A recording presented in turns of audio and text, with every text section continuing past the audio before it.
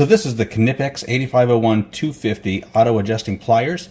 These are a really nice set of pliers. These are a 10-inch plier, and they do have a lock right here so that you can stick that into your bag, into your pocket, wherever you may be carrying this. To release the lock, you're just going to grip it and pull the lock down, and then it's going to self-adjust. Look at that. That is super nice and slick.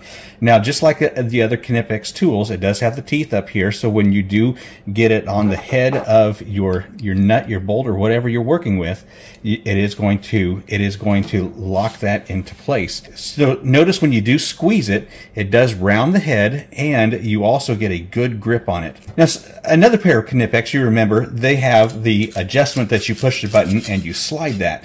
Now, that's not nearly as convenient as having the self-adjustment.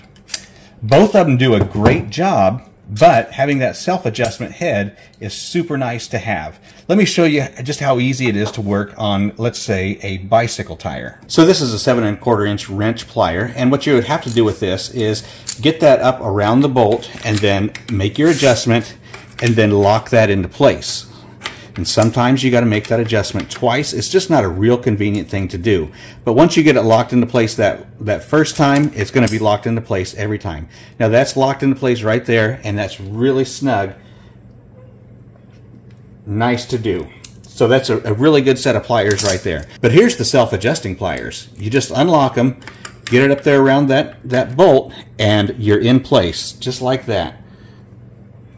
Look at that. So that's a whole lot easier than having to do the push button adjustment. Again, both of these are a great set of pliers, but the self-adjusting pliers, super easy, handy to use. When you're done, you just lock that back into place, stick it in your bag or in your pocket, wherever you're carrying that, and you're good to go.